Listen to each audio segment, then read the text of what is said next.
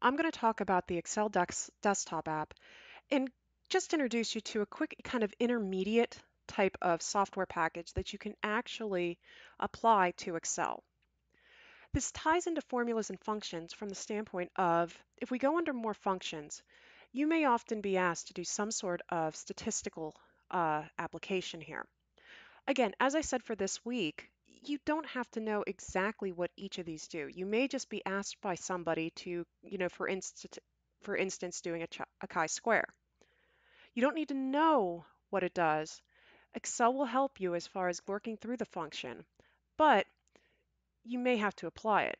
The thing is, though, especially when it comes to statistics and even the engineering areas, the baseline Excel does not actually list out all different options that you have available to you to actually go through and complete.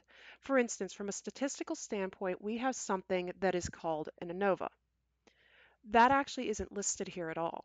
However, you can access additional functions through data and setting this up in your options. To do this and to turn this on, this comes pre-installed with Excel on the desktop. However, it's not turned on automatically. You need to go in and turn it on. Under the Files section, where you can choose as far as your different options here, all the way down in the lower left-hand corner, you have Options. Under the Excel Options window, there's an Add-ins section. Here you can see a bunch of the different options here as far as different types of add-ins that were downloaded with Excel that might not be turned on. To turn on some of these add-ins, down at the very bottom of the area here, you have an Excel add-ins section. If you click on Go, it's going to open this add-ins area. Oftentimes, me personally, because I do a lot of statistical analysis, I do automatically turn on the tool pack and the tool pack for Visual Basic. As long as you check them and just say OK, you're going to refresh for a second and then they're added into Excel. The only thing catch here is these are added under data, not the formula section. It will not populate as far as your statistical options here. Instead, what you will need to do is go under data, and all the way at the end here, you're now going to have a data analysis section.